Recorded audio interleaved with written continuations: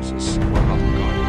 And we see the beauty of their lives and their character and their integrity. And we hear them speak their many languages and see their intensity and their passion and their character and their nature. And our hearts covet them for the kingdom of God, that they might be an end-time people of God proclaiming His salvation throughout the earth. The issue of Israel, which is the issue of the nations, the issue of the church.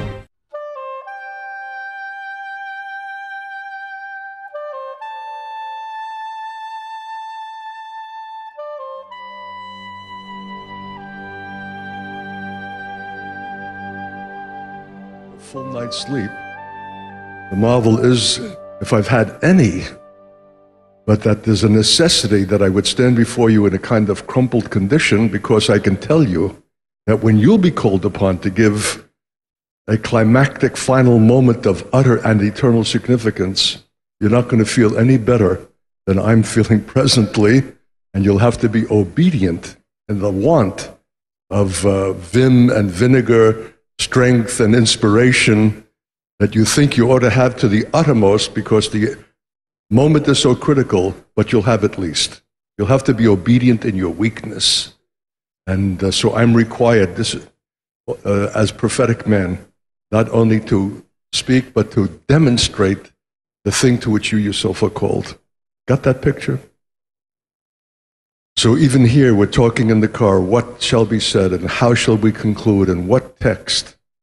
And I'm not even sure now, they're moments away from having to open my mouth. So Lord, our confidence is in you. If we're jealous for this conclusion, for this finale, as if it will never again be our privilege, what ought to be spoken, Lord? In your so great wisdom, who alone knows the end from the beginning, you know the destiny, my God, of the church and this expression in this city and in this nation. What ought to be spoken, Lord, and how? Come, have all the more opportunity to express yourself, because I'm in a condition of weakness, because my mind is fuzzy, because I can't humanly put it together. Exhibit, my God, your wonderful grace, that resurrection power and life, for which these children will be called to fulfill in their weakness what it is that you're setting before them in mine. And we thank you for the mystery of it and your provision through it, and your wonderful grace, that as one who has gone before in exactly this way, for you are crucified in weakness. So we thank you and give you praise for this conclusion now, Lord. Let every word be a sword and a dagger, every piece of punctuation, your accent, your voice, the disposition of your heart and mind, that nothing, my God, will fall to the ground. We'll cherish it, we promise, and thank you for the privilege of it in Jesus' name. Amen. Well, it would almost be criminal to have passed through these days and not one time to speak to you out of Romans 11. Are you aware what Romans 11 signifies for the Apostle Paul? It is his very heart. Are you aware what the book of Romans signifies for the Apostle Paul? It is the most systematic statement of his whole apostolic creed, of his whole perception of the faith and of reality. The book of Romans is classic beyond all estimation, and scholars have rightly said that chapters 1 through 8 are the preliminary for 9 through 11, which is the heart, and that 12 through 16 is the aftermath, the working out, the application of what is spoken as the centerpiece, which is Romans 9 through 11, the subject of the mystery of Israel and the church.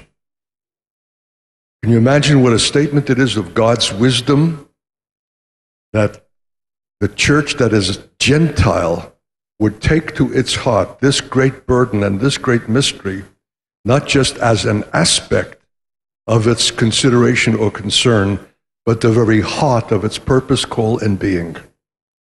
That a Gentile church should be preoccupied with the destiny and fate of a Jewish nation is a remarkable statement to the principalities and powers of the air who preside over mankind in that premise that men are only goaded and provoked by their self-interest and will only seek what pertains to themselves, their pleasure, their security, and all the rest.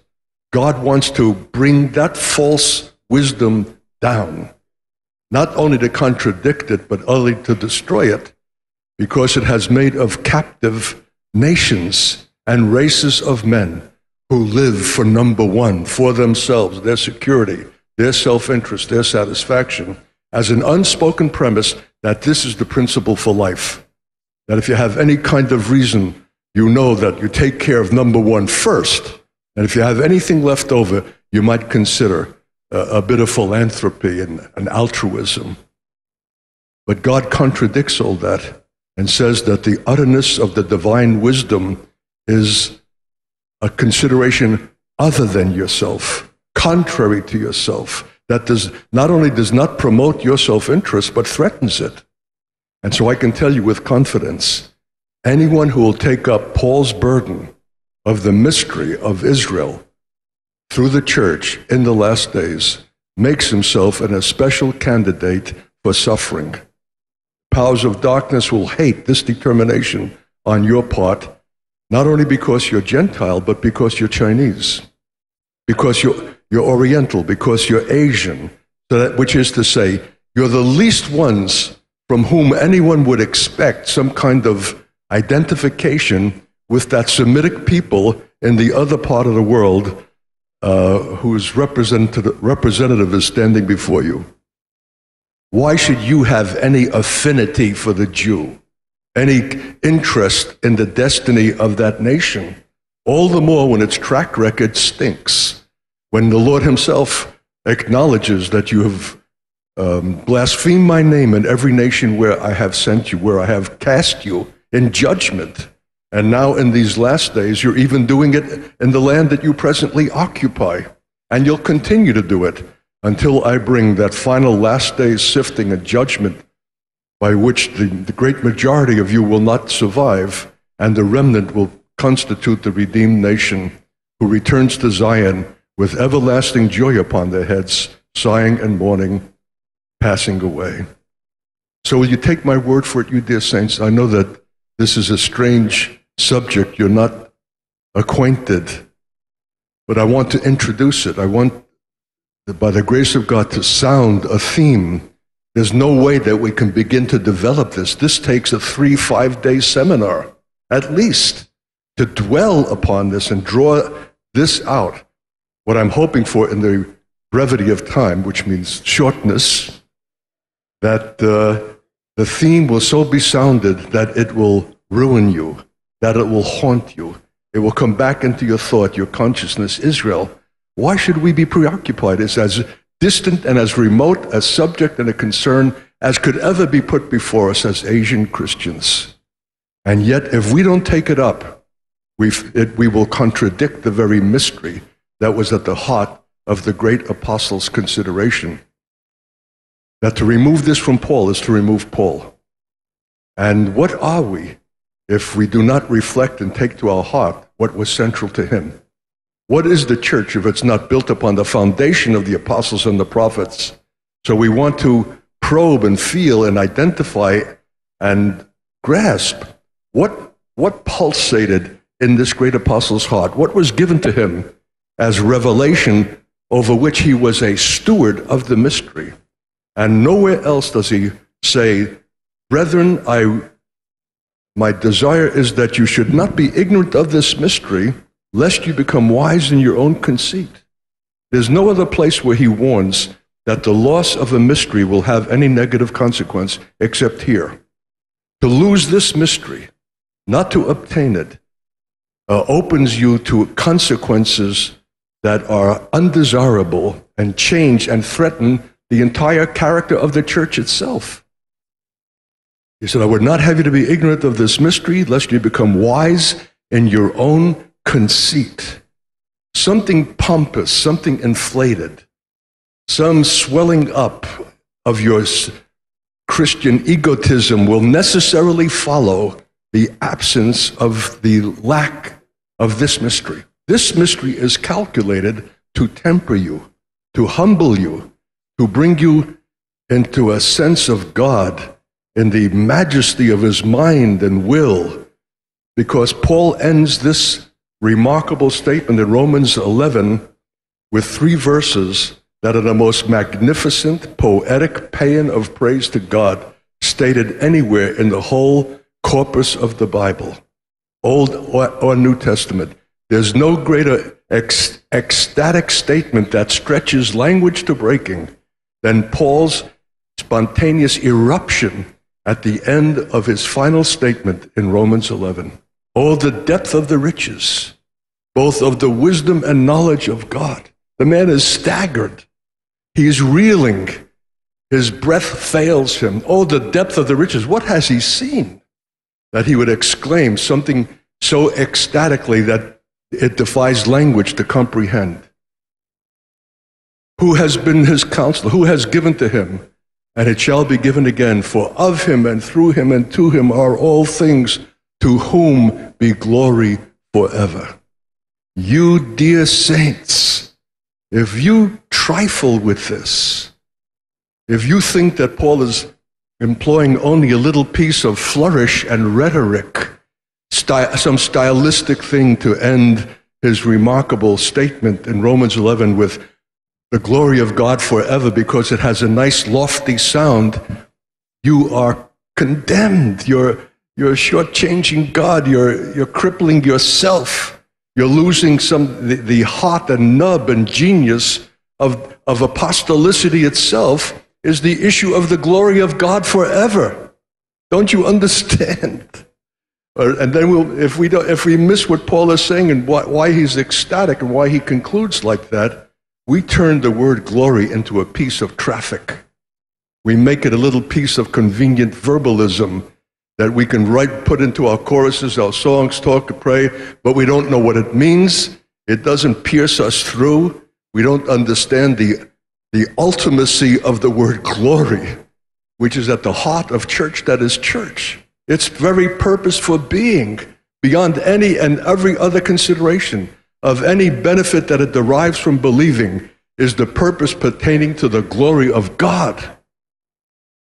If I can only make that point, if I can only sink that home, if I can only drive it into your corporate consciousness and into your deeps, I will heave a sigh of relief and feel that I have discharged my obligation toward you. The church that is not jealous for the glory of God is ipso facto not the church. It can call itself that. It can have services and programs and all the rest, but it has lost its apostolic distinctive. It has lost its reason for being. And how do we understand this? The glory of God? The phrase itself defies every concept. We can't even summon humanly an understanding, let alone an appropriation of a phrase like the glory of God forever. I want to tell you flat out that there's no way that you can even aspire to it or consider it unless it is given you by the grace of God.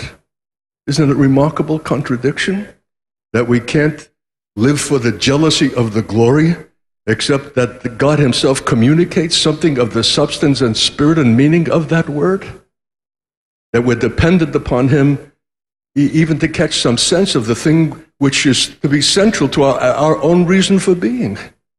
That's why he says, for of him and through him and to him are all things, to whom be glory forever. I'm pleading with you to wrestle with that Paul is not just going on a flight of fancy and getting poetic to bring a nice, lofty-sounding conclusion to a great epistle. This is the heart, the genius of what is apostolic, because it recognizes that the remarkableness of our call, the ultimacy, is so beyond our ability even to understand it, let alone to fulfill it, because it's of him. It's not from Art Katz or any man, however clever.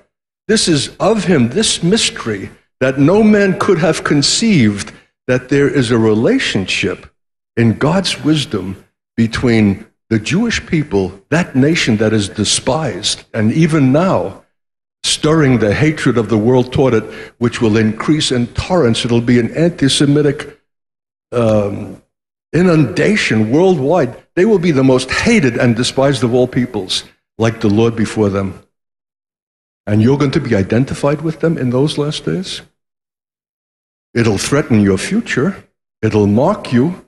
It'll make you an object for persecution, because whoever hates them and wants to drive them into the sea and to obliterate them once and for all and blame them for every malady and failure of world and society will bring upon you some measure of that same vitriolic hatred as upon them, if you are seen to be in any way sympathetic toward them or identifying with them or willing to extend yourself for them when they are universally hated and despised and looked upon as the enemies of mankind.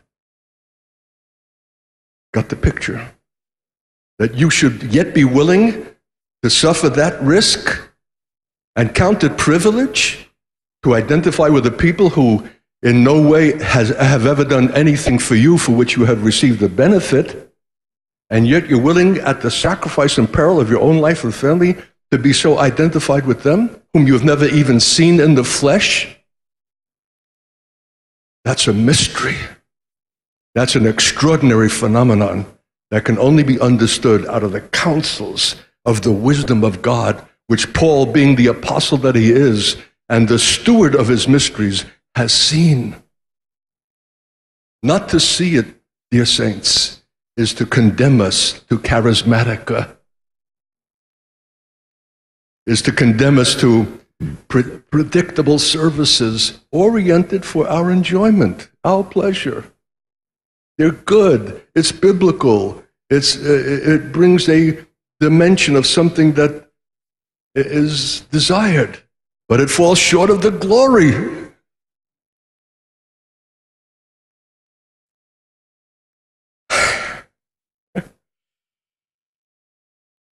For of him, this mystery, only God could have conceived it in the divine mind.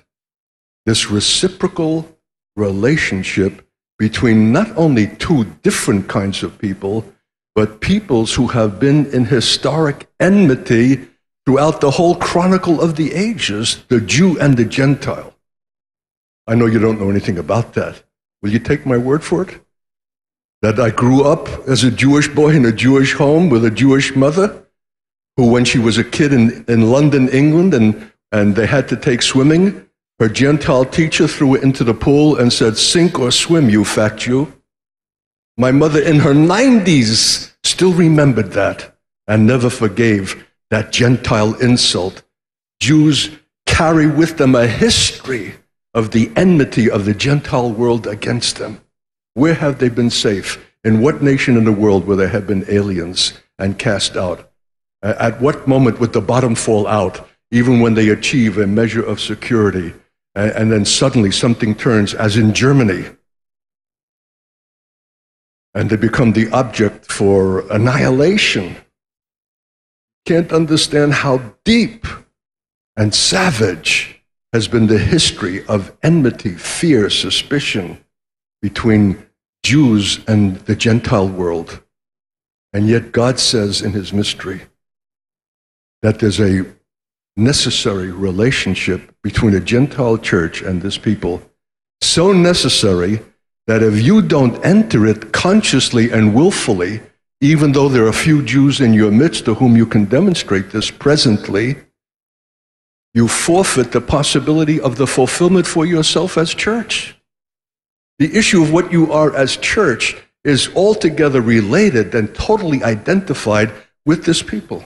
You cannot even understand yourself as church or fulfill your purpose as church if you have not the consciousness of the intended relationship with that people.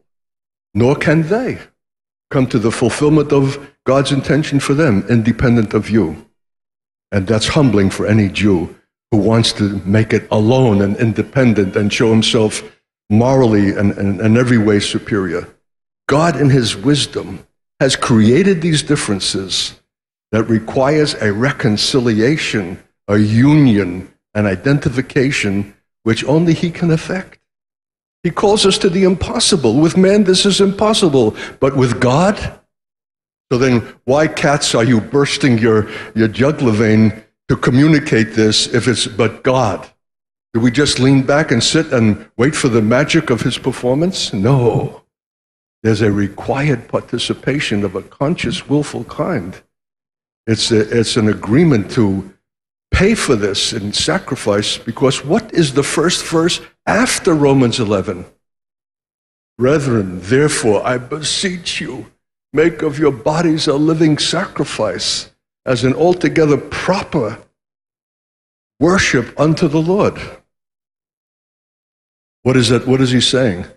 This is not going to be fulfilled by sitting on our haunches. This is going to require ultimate sacrifice, which is your proper service, or it cannot be fulfilled. And how many times have I used now already the word ultimate? How many times have you used it? I would bet dollars to donuts, the American idiom, that there's hardly a soul in this room who has ever once breathed the word ultimate or has spoken about ultimacy. And yet the prophetic heart cries out for that word especially. Because if we will not be ultimate in the intention of God, we will be predictable, ordinary, mundane, mediocre. And that is a contradiction in terms, because unto him be glory in the church, not mediocrity. Got the picture? You would sink into a necessary mediocrity of predictability, of religion as a Sunday addendum, where your first purpose is really the success of your career and the attainment of your education and the finding of a wife or a husband and having family and a nice home and car, etc., etc. You would necessarily go the way of all flesh if God in his mercy had not just called you to religion, but to ultimacy, to things beyond your ability that requires an ultimate sacrifice, an ultimate determination, an ultimate understanding, an ultimate jealousy for the glory of God, which itself is an ultimate subject. And the heck of it is this: you can't even perform that by yourself. It is of such a nature and kind that it requires corporate fulfillment or no fulfillment at all. That's why he had you out here on the floor the other night, you young ones. Because unless you are incorporated in those purposes and come early to the recognition of the ultimacy of your call and destiny in him, we older ones cannot fulfill it without you. We're in something together. Those that believe we're together is more than being alongside each other in chairs, looking up at a platform and enjoying a service.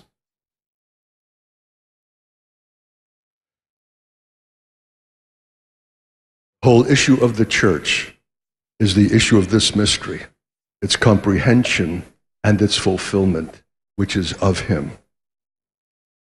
But if it's of him, it must necessarily be through him. Dum, da, dum, dum. All of your well-meaning intention, all of your brittle ability, well-meaning, clever. You did well in school, now you'll do well in church. You'll fulfill this mystery out of your capability? No way. This is so requiring, so ultimate, that has been conceived of him, that it can only be fulfilled through him. That's why I'm in my crumpled condition this morning. Because the speaking itself of the mystery cannot issue out of human expertise and ability. Not even human energy. It's got to be through him or not at all. Even the proclamation of the mystery, the setting forth of it, has got to be through him, through his life, through his power, through the resurrection reality, which is at the heart of the whole genius of the faith. and not just the expediency by which Jesus was removed from his tomb and elevated to the right hand of God. Resurrection through him, which means that you are now under obligation to move from the mere acknowledgement of the truth of resurrection as doctrine to the appropriation of resurrection as the Germans have a good word, they always do, the Ursprung, the motivation, the animation, the spring of life itself. But I know there's hardly one of you in the room that have ever tasted that reality. Though you thought you had done God's service by acknowledging the truth of it as doctrine. You've got to live through the resurrection. You've got to live through that life, through that power, through its enablement, which is given all the more opportunity in weakness, which is to the human flesh humiliating. Everything that is human in us wants to strive on the basis of our ability, our strength, our clarity, our clear-headedness. We've got it together. God will never allow the greatness of his mysteries to be fulfilled even so much as an iota from that which springs out of man himself. With man, it is impossible. That's why it's to the glory of God, you dear saints, that he should triumph in the fulfillment of this extravagant vision to resurrect a nation being brought to a death as the consequence of its own sinful rejection of its own God, the breaking of its own covenants, that has every reason to be forsaken of God and cast away and discredited. That's why the first question that Paul takes up in Romans 11, has God cast away his people whom he has foreknown? The church thinks that he should have. By every reckoning, they've had their opportunity and blown it. Now let the church take over and be the Israel of God. He says, God forbid that you should think that. That would be your natural tendency to replace Israel as if they're finished and have had their chance and have blown it and have full opportunity, because that's total human worldly reasoning.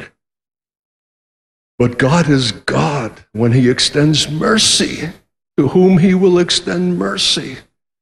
Not because they're deserving, but all the more because they are undeserving. Because what does mercy mean? It's not something that is obtained on one's merit. It's exactly to those who have no merit, have no deserving. Because when God extends mercy, he's being who he is in himself. I am that I am, and I will have mercy upon whom I will have mercy. I will elect whom I will elect. And the way that in which I show myself in the utter sovereignty of my own will that can never be conditioned by man or by need is by choosing a nation which least deserves this consideration. And in that do I display the genius of who I am as I am that I am. And if I can do this with Jews, with Israel, that has blasphemed my name in every nation, failed again and again in covenant faithfulness, and even now a totally secular nation that is not even willing to consider me in view of their impending destruction, then there's hope for any people and any nation anywhere. The issue of Israel is the issue of God. And it's the issue of the communication of that which alone can be hope for the nations who will observe both Israel's judgment, uprooting, casting out, and restoration and return by the mercy of God. That's why he says in Romans 11, by your mercy they may obtain mercy. How many of you, dear precious Chinese saints, have mercy to extend? Where will you find it? It's not a commodity. It's not an abstract aspect of our credo. But there's got to be a palpable, substantial mercy, which is the very character of God exuded by Chinese, Singaporean, Asian saints to Jews who will be coming into your midst in greater numbers than you can ever imagine, who have been uprooted from nations elsewhere in the world and will find their way here somehow in the mystery of God, because he says in Amos chapter 9, I will sift you through all nations. And not the least of the reason for that sifting is to sift you. What will you do if you will find them in your midst, uprooted, disheveled, unkempt, cast out, broken in spirit, absolutely disheveled and not knowing what hit them, because when it comes, it'll come suddenly. And what are they doing in your part of the world? How did they get here? By some process of God. God knows. He said, I will sift you through all nations, so that in the day of my judgment, I will separate in the nations the sheep and the goats. Over one question, what did you do with the least of these, my brethren?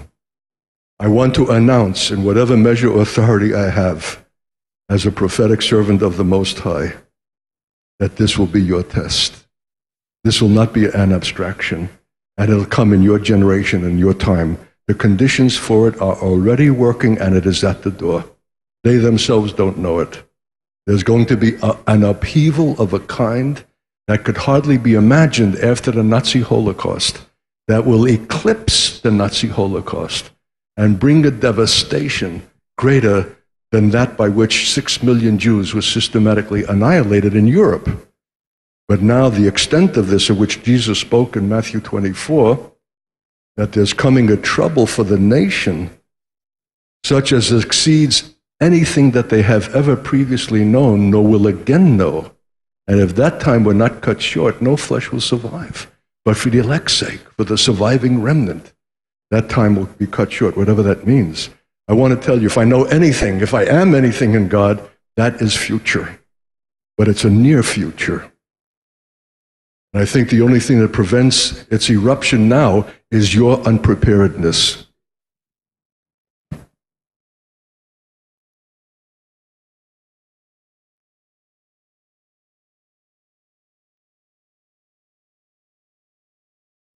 Everything is in place for Jewish catastrophe, but the church is not yet ready to receive them and to extend mercy that they may obtain mercy, because the church only knows mercy as a category, only as an abstraction, only as an article of faith. It does not know it substantially as a palpable reality, so how can it extend it? You know what's happening to me right now with my headache and condition? I am experiencing the mercy of God. Can you see it? I should be in bed. Or some other place where you put old withering men. But if you're receiving anything, and it's so critical that you will, or you will be doomed to being just another expression of church as it is conventionally known, but performing it a little better than your neighbor. God has a greater destiny for you, or I would not be here. I would be someplace else. I'm here because his eye is upon you, because he's seen the investment, the preparation, the intention, because you're ready and prepared for a word now by which you can come of age. God forbid that you should only be a successful Christian work. God forbid. He has greater intention than that, you dear saints. That touches the issue of forever. How does Paul end? That of him, through him, and to him are all things, to whom be glory forever. So I don't know about you Chinese, because there's something about ancestor worship.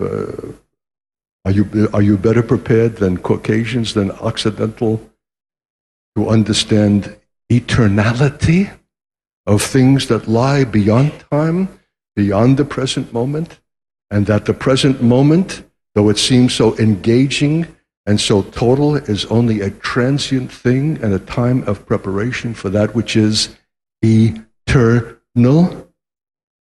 Brother Art, you sound like you're right out of the Middle Ages. Isn't that what they thought? That this life is a veil of tears and a time of preparation, and it's all for that which is future and eternal? Yes, and they were right.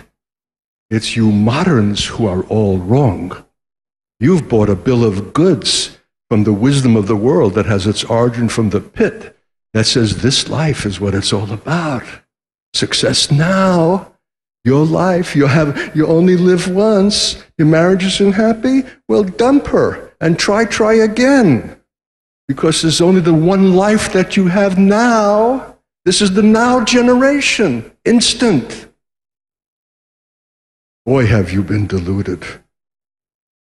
So the word forever needs to come into your consciousness, not just as a category, but as a pulsating central consideration that brings the now moment into its present perspective that is appropriate in God's sight.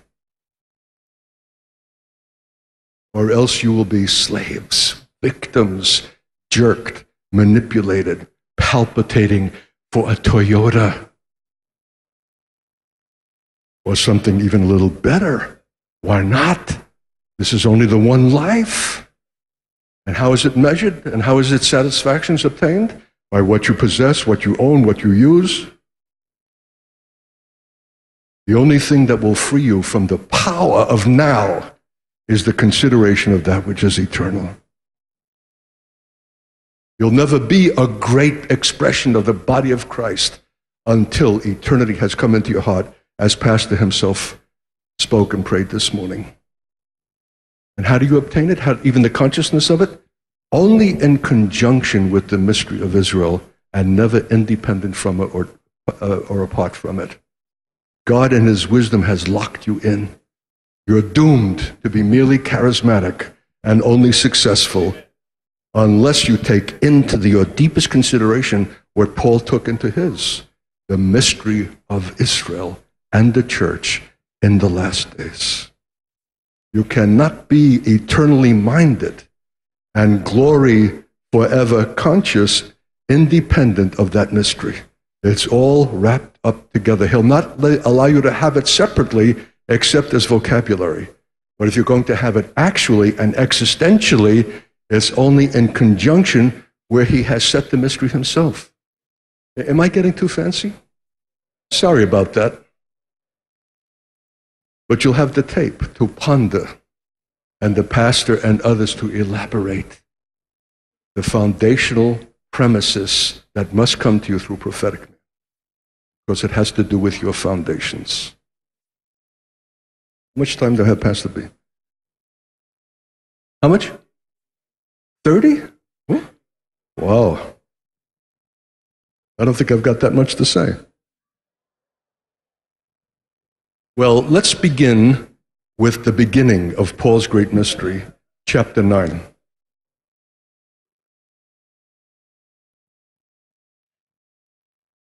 Just to show you the remarkable sweep of this, that ends with an exclamation of unparalleled praise. We need to begin where Paul begins, with unparalleled sorrow. Dum, dum, dum, dum. You think this is accidental? You think Paul plotted this? No. He was only writing to the church at Rome. He never thought it would be in the Bible. And not only is it in the Bible, but it's a text central to the consideration of the church of every age and every location, especially the church of the last days. Are you that church?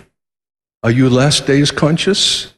Do you think that we're moving toward the end, the consummation of the ages? Are you expecting apocalyptic fury of the powers of darkness who know they have but a short time and will ventilate it in the earth and seek to destroy this people? Why? Because if this people succeeds after ages-long apostasy of a return to Zion and to the God of Jacob, then the king who is contained in the heavens in Acts 3:21, waiting for the restoration of all things spoken by the prophet since the world began, is released to be the king at Zion on the holy hill, where God says, I have set my king on the holy hill of Zion, and I've given him the nations and the heathen for his inheritance. Where am I quoting? Psalm 2, the great eschatological psalm that speaks of a very literal kingdom and rule in the one place in earth where it is appointed, which we would not ourselves have chosen. And that one place is Zion. That one place is Israel, not as it is presently constituted, but as it will be when the Lord will restore them and renew covenant with them in an everlasting way and give them his Holy Spirit and forgive them their iniquities in the day of their restoration, after they have been rescued and saved out of death by the mercy that they have received through you.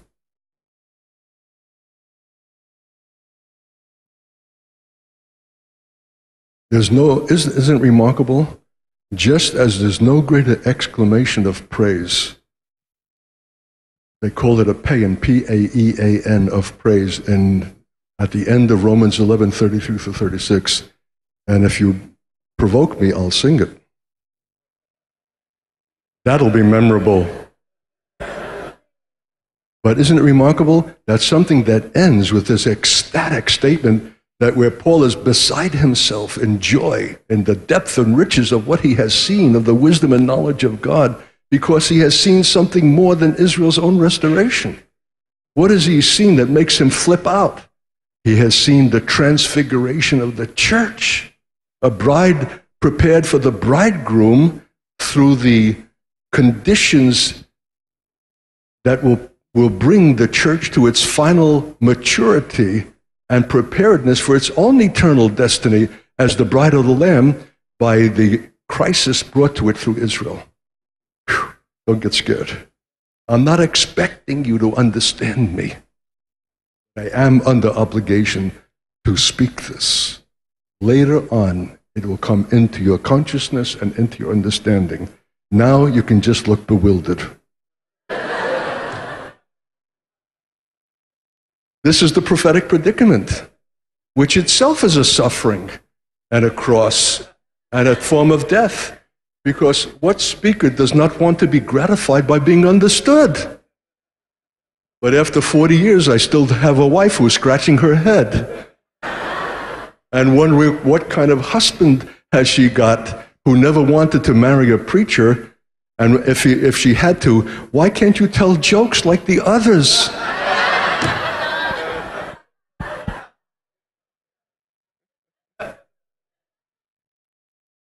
So there's always a necessary suffering that precedes a glory.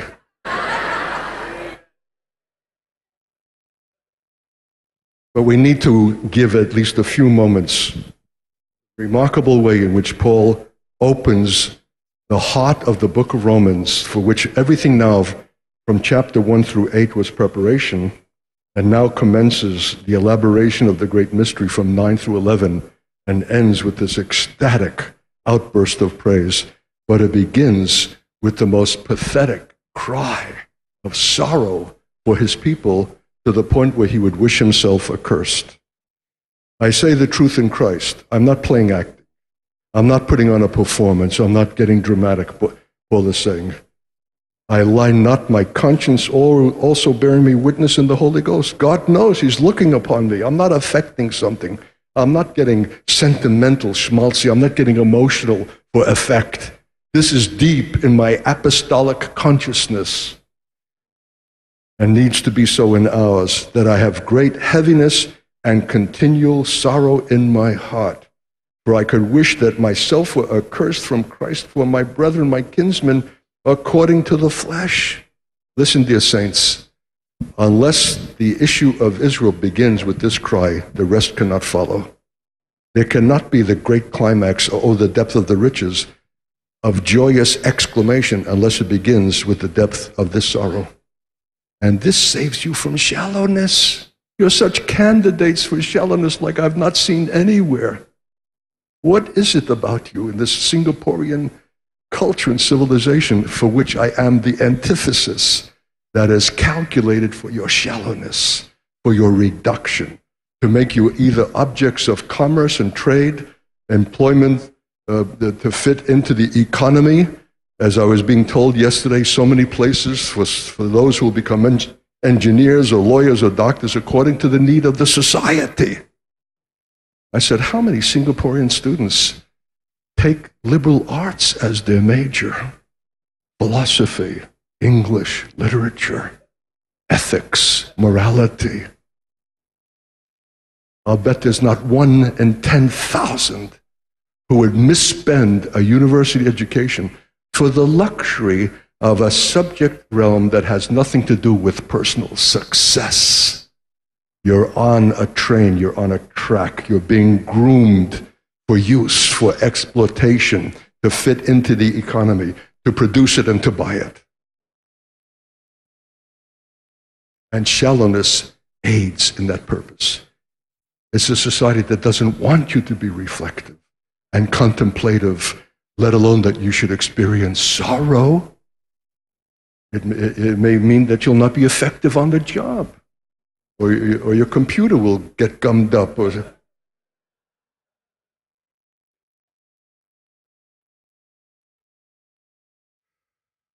I'm almost saying, hey, better than this, return to Confucius. Better that you should become shallow Christians, at least become Confucian in an attention to philosophy if it will save you from inevitable shallowness. God didn't call you to be one-dimensional cutouts, papier-mâché saints. He's called you to reveal His glory in the breadth which is of God Himself, in our emotion and our thought, and our conduct. So it's no accident that the great apostle begins with the deepest expression of sorrow, which isn't pleasant to experience. Well, you say, well, that's Paul. Of course, he's Jewish. Of course, he's going to feel sorrow for his own kinsmen according to the flesh, but that saves me from any necessity because I'm not Jewish. See how simple you are? You think that Paul is crying out because he's Jewish. You've not understood. He's crying out because he's apostolic.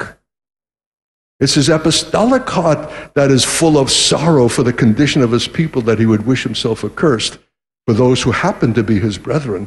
But he would be equally as grieved and sorrowful if it were pygmies that God had appointed to be the people of his choice and the fulfillment of his kingdom.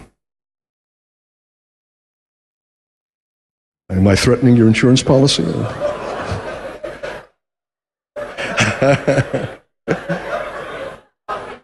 Okay. I have fallen off of platforms.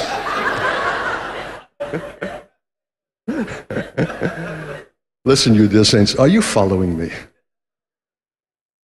If you have no intention for apostolic reality, if you're content with mere religiosity, I'll shut up right now. Why listen to this spectacle unless you have an intention that is ultimate? It'll save you from being merely Chinese and Singaporean. Ultimacy will save you from being one-dimensional, predictable cutouts who say the right thing and sing the right thing, but are not the right thing. This is not going to be a sending nation and the Antioch to the world and to Asia unless there are those who can be sent from a sending body.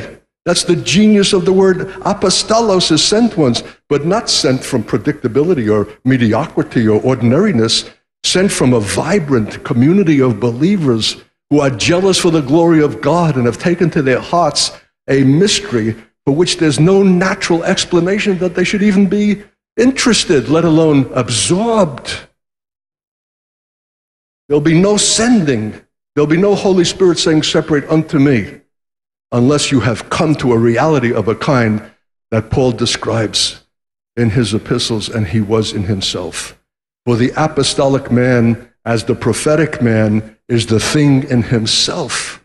It's not an affectation, it's not an overlay, it's not a professionalism, it's not learning a new lingo, new vocabulary, new phrases to show yourself pert and clever. It's ultimate reality. Do you know why? Because the high priest of our confession is also our apostle. He's the chief apostle of our confession because he's also the high priest. And his glory is when he is replicated and expressed in the corporate body that shows forth the same mercy, magnanimity, breadth of understanding, jealousy for the will of the Father, the glory of God unto sacrifice, unto death, is his intention through the church. I am almost wanting to say, if you have no heart for this, please leave. Let's not clog up the works with too many bodies.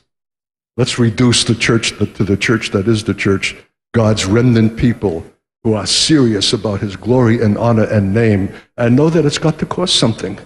The loss of career, the loss of marriage, the loss of body life, who knows what and what form. The last days are going to be tumultuous in the clash of kingdoms. There will be casualties. Martyrdom is not the rarity of something that falls upon a few that we cluck our tongues and heave a sigh of relief. It's not me.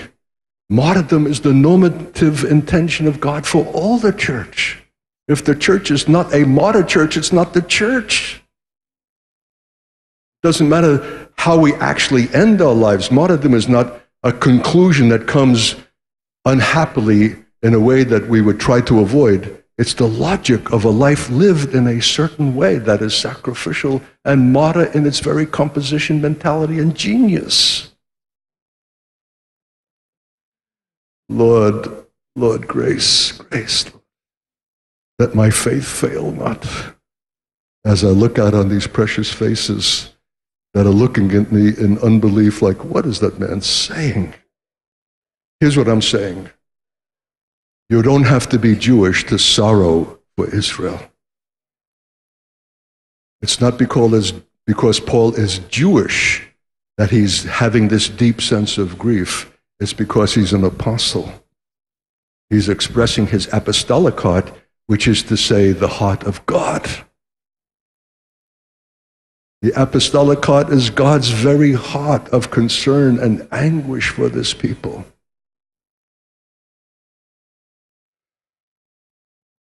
And if we'll not have it for them, for whom will we have it?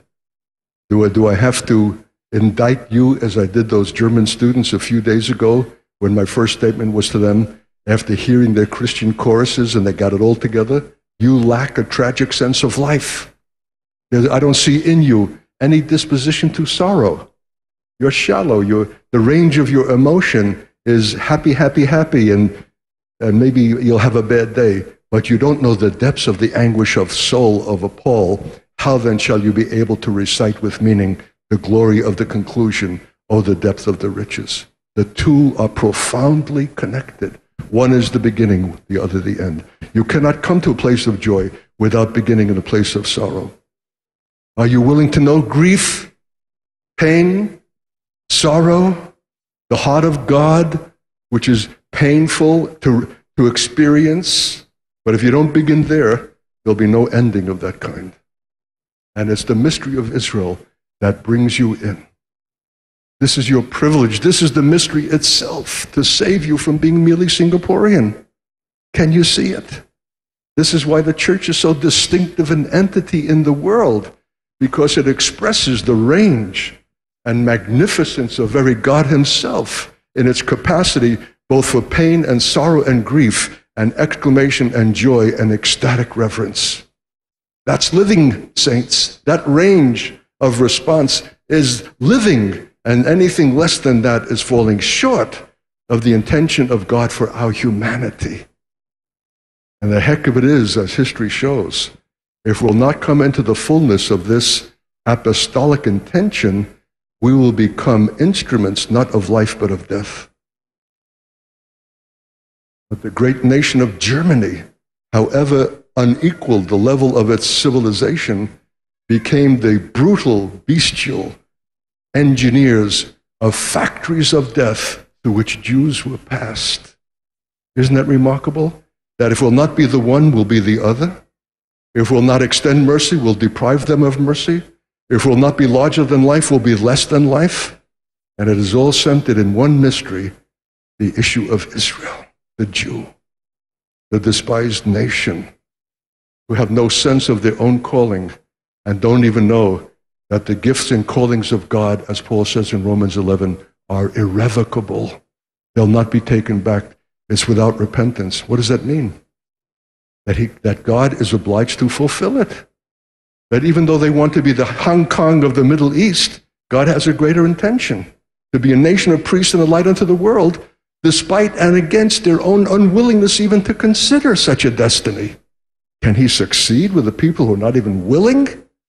Yes, because he's God, because he's powerful, and because he's willing to bring them down that he might raise them up. Because he said to their father Abraham that from your seed I'm going to form a people who will bless all the families of the earth. You think you're blessed now? You ain't seen nothing yet. When this nation will come into its destiny as a nation of priests and a light unto the world, it will disperse over the earth. Art Katz is in every place. You call that blessing, brother? There is a quotient, there's a dimension you're receiving. You're too young and innocent, maybe too dumb to know it, but it's still being expressed. So unique, you don't know how unique. After I'm gone, you'll appreciate it. Send me a note. Now you're too young. Nevertheless, it's being expressed. We branches who have been broken off, Jewish atheist, ex-Marxist, radical, anti-God, was saved by the mercy of God because one of my students and her mother were praying for this atheist teacher. And the hound of heaven pursued me for 14 months through Europe and the Middle East as I'm looking for philosophical and ideological answers for a broken life, and revealing himself by every believer who picked me up off the side of the road, and the one who put the New Testament to my hands, in which God gave me a revelation in the first reading. I'm grafted back into my own root, saints. And Paul says, how much more when they, the natural branches, are grafted back into their own root, and God is able to graft them in again.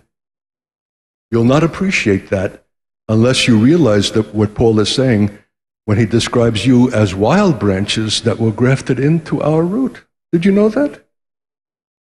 All you would have been capable of is chop suey places and commerce if you had not been grafted in. Now something new is flowing out of the sap of life from that root that gives you a larger vista for the use of your life than you would otherwise have had. You would have been unhappily Chinese, all too Chinese, human. But now you're grafted into a remarkable tree that has an Hebraic history. The patriarchs, the prophets, the psalmists, the apostles, and whose roots are in God. And the sap that issues from the roots and come up into the trunk and branches is the very life of God. Or else you would be pathetic dum-dums.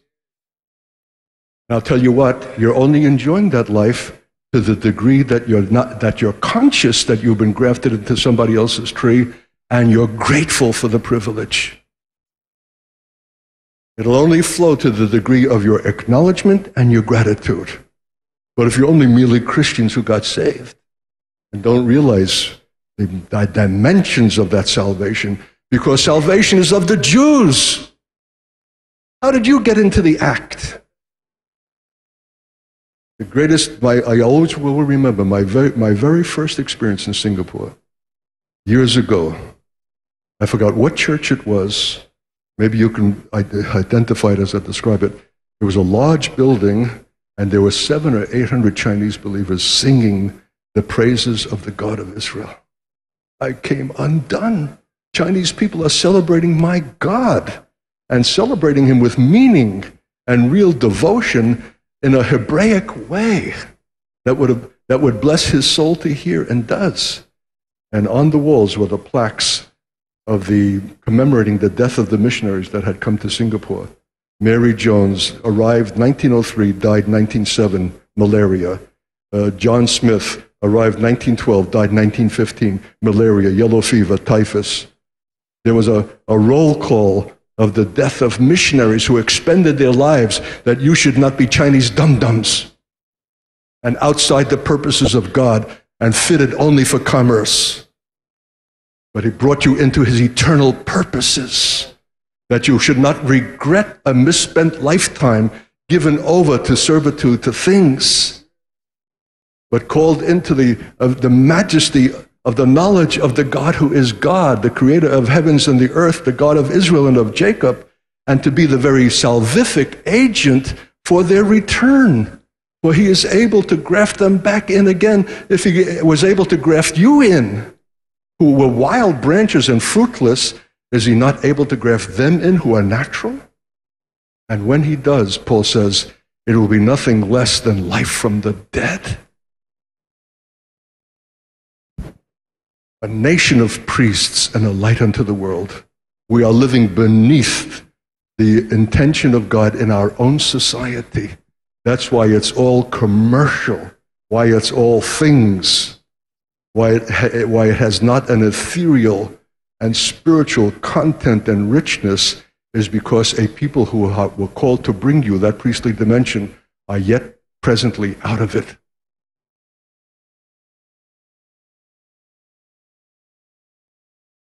But Paul says, the great apostle, the gift and callings of God are irrevocable. If he has called them, let them spit out their guts, let them be more commercially minded than you and accomplished in every field other than their calling. I will restore them to the calling to which I've called them, because I have spoken it. It is a promise and a call, and if I do not fulfill it, how then am I God? And Paul says in verse 25, and so all Israel shall be saved.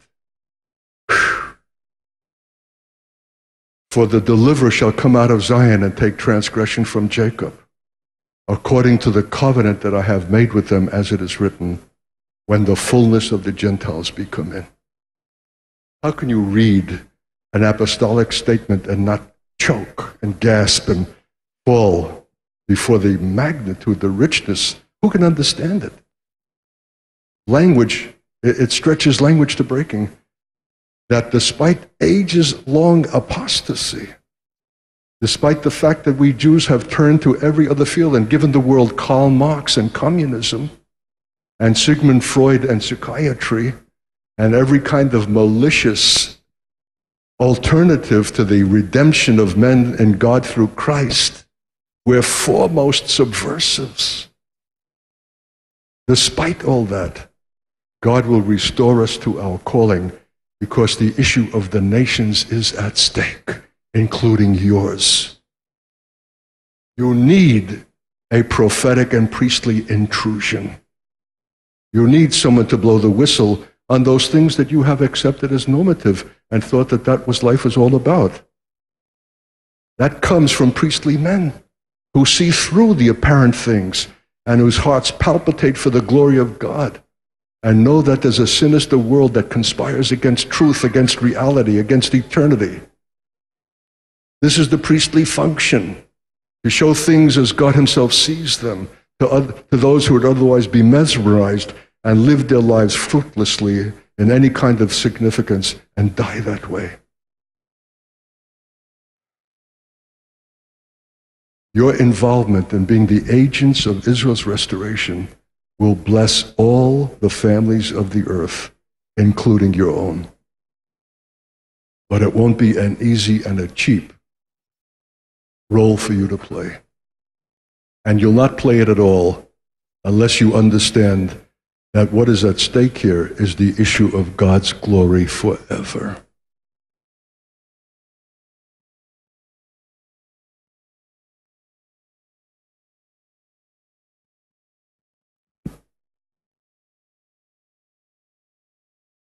I'm quoting as I'm being led out of Romans 11, and I just read the genius and heart of it. Verse 25, I would not, brethren, you should be ignorant of this mystery. Listen to you, dear Chinese saints. Do you have a heart for mystery? Do you have a disposition for mystery? Or are you all factual, analytical, critical, mathematics, and statistic-oriented? That very preoccupation spoils and inures you against mystery. Yet the heart of the faith are the mysteries of which Paul was steward.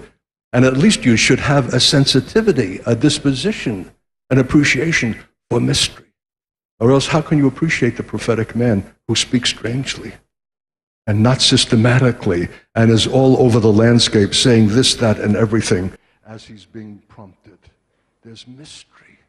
You need a sense of mystery. There are things that lie too deep for words. Things cannot be reduced to system. God forbid that that should characterize the church, that it's been reduced to system, to manipulation, as it is so unhappily is everywhere. There's mystery. There are things where you stop speaking, where you choke, where you splutter, where you can't go on, where you feel and don't know. You have to intuit and not analyze.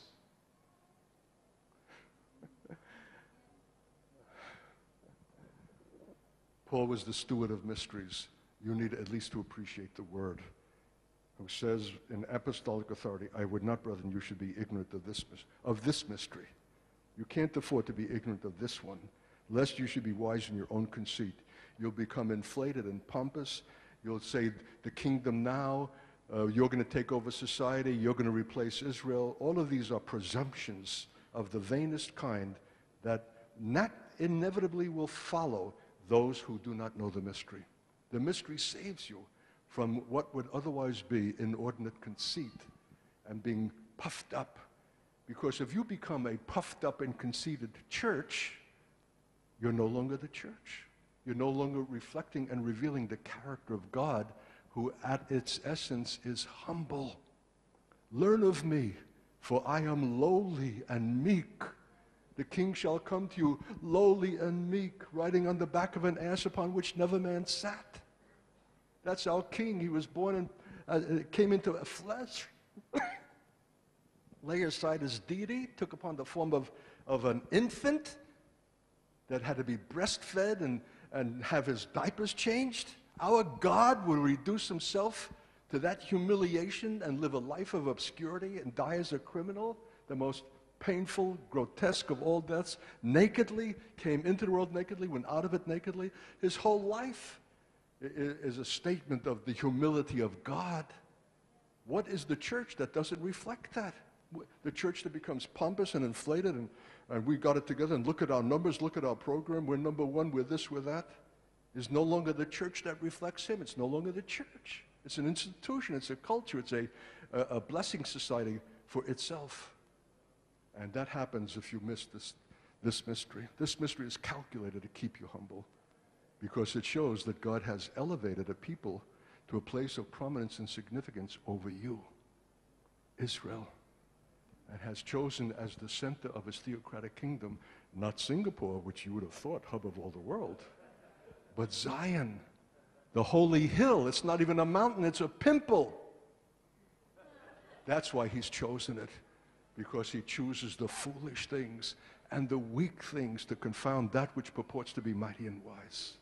There's a drama here, saints. There's a statement that God is wanting to make of essential truth as he knows it, that needs to come into all mankind through the fulfillment of this mystery.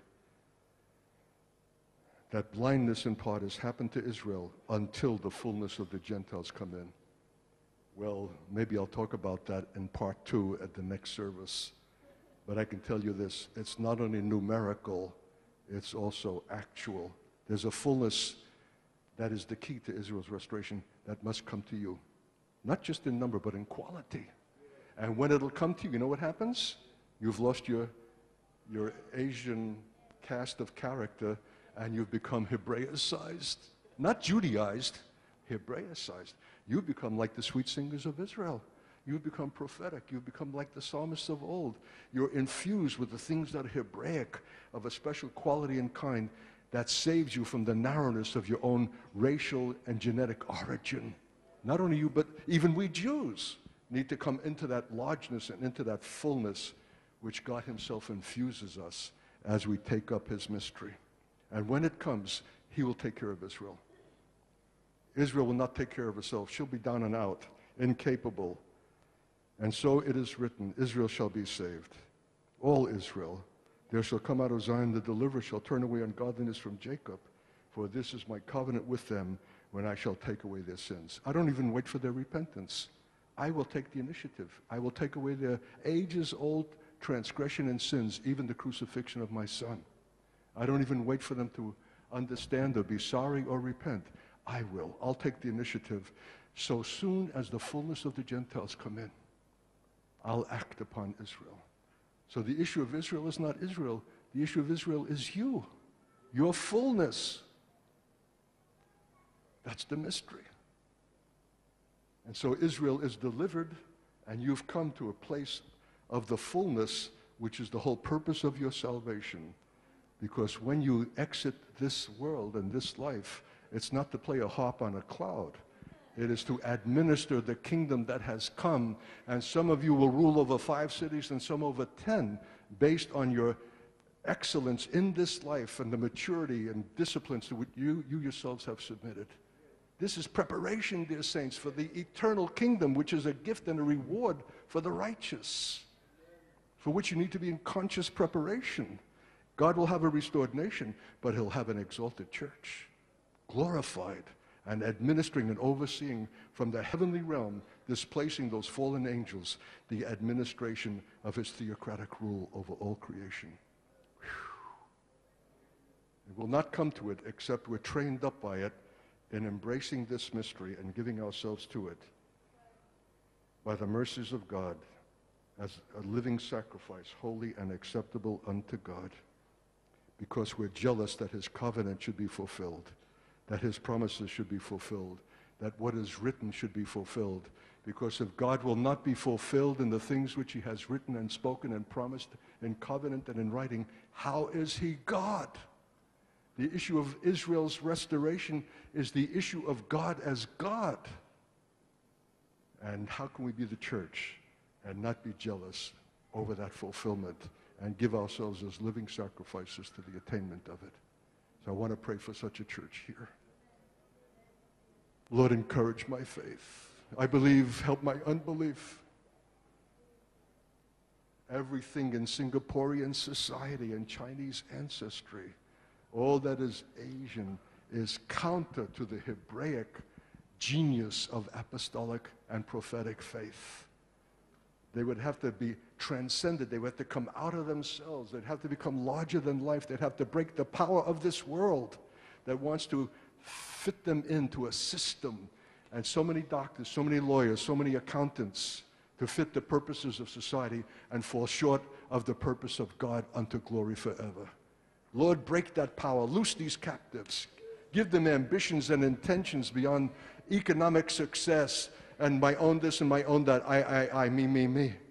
Let them be jealous for the glory of God that alone will liberate them from such a puny consideration to succeed merely at the level of profession. Take their place in the anonymous sea of peoples who are fitted into a system in the world that has no eternal consequence whatever and is doomed for judgment and will pass away as dust. Lord, I bless this congregation, my God. Use this foolish speaking, Lord, my God, to awaken something, to stir them, to wake them from their sleep, to raise them out of their graves, to give them intentions greater than anything that they have ever considered, and waits upon the consideration of that mystery alone, the issue of Israel and the church in the last days. Give them a heart for this, Lord. Open their understanding. Bless their ministers and pastor as they seek and dwell upon these remarkable verses in Romans and are given the capability to expound and make them known. Ruin this people, Lord, by the magnitude of the mystery and that to which we're called as privilege. And we thank you and give you praise in Jesus' name. And God's people said, amen.